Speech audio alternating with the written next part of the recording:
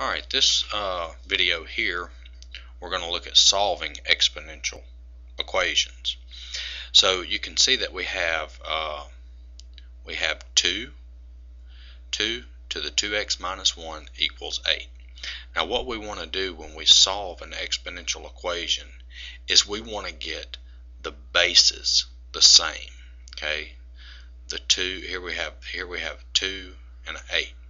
Well, this 8 here, let's go ahead and write down 2 to the 2x minus 1 equals. Now, the 8, I can rewrite that as 2 to the third power because 2 to the third is 8.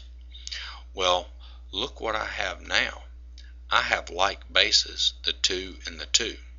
And the only way that these two can be equal is if the exponents are the same. If this exponent is equal to this exponent. So once I have the same base, I can set the exponents equal to each other. So I have 2x minus 1 equals 3.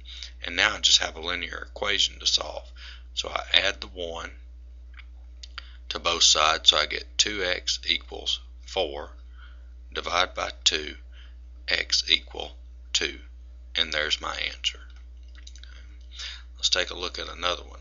Here I have 9 raised to the absolute value of x equals 3. Well, I can rewrite 9 as 3 squared. So let's do that. I have 3 squared raised to the absolute value of x equals 3. See, all I did is I took the 9 and I rewrote it as 3 squared. So now remember this, I multiply exponents. So I have 3 to the 2 times absolute value of x equals 3.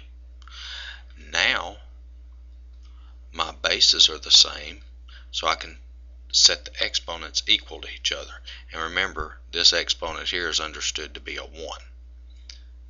So I've got 2 times the absolute value of x equals 1. Now remember, solving an absolute value equation, I need to isolate the absolute value. So I divide both sides by 2, so that gives me the absolute value of x equals 1/2. And then to solve the absolute value, I get x equals 1/2 or x equal -1/2. And there's my two answers. Okay, last one. 1/8 equals 4 to the x. Well, let's see what I can do here if I can get this to be the same base. So, well, the 1/8, I'm going to rewrite it as 1 over 2 to the third, and that equals, and the 4, I'm going to rewrite it as 2 squared, and then that's raised to the x. So now, I still don't have the same base, but because this is 1 over 2 to the third. Let me take this and move it back up here. Okay, so that's going to be 2, and remember we changed the sign of the exponent, 2 to the -3 equals, and then here I multiply exponents, so that's 2 to the 2x. So now my bases are the same.